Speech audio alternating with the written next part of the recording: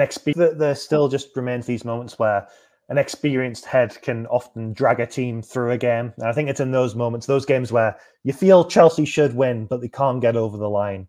And if a few more of those can be teetered in the right direction, things start to look a lot healthier on the Premier League table in terms of the results, the form, and there's a bit more positivity for fans to hold on to. I think so often you see with Thiago Silva, who's had a decent season, but not kind of spellbinding by any means. And you see the attachment he has with Chelsea supporters and how willing they are to get behind him as an experienced head of this side.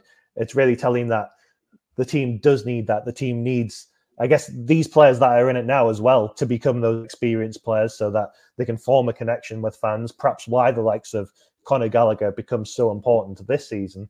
And once they can kind of form those bonds as a team and find out who the leaders are in the team, as well as they still continue to get to know each other, that will help progress. That will help Pochettino know who he can rely upon week by week.